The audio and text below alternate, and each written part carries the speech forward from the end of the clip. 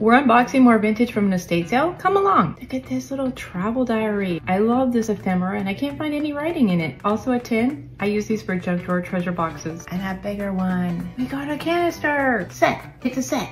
I just love this vintage aluminum. Also a copper mold. Some little basket things. They're made in Italy. I wonder if they go around your glasses or if they're just meant to be like baskets. I'm loving this little one for like letters and mail. And I got these two very vintage books. These bookends that were made in Israel. And I got this fun cutting board. I just like the shape. I got 5 of these. I mean, there were 7, but yeah, 2 broke on site because they tried stacking them.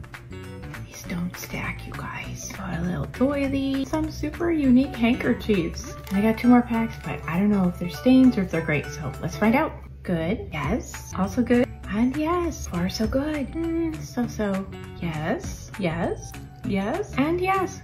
Turns out that was a pretty good buy. These ones that are not so perfect, I put into my junk drawer treasure boxes so someone can enjoy them or reuse them in a new way. And last but not least, I got this English-Russian phrase book. That's so fun. It's time for a thought. Albert Einstein says, everything should be made as simple as possible, but not simpler.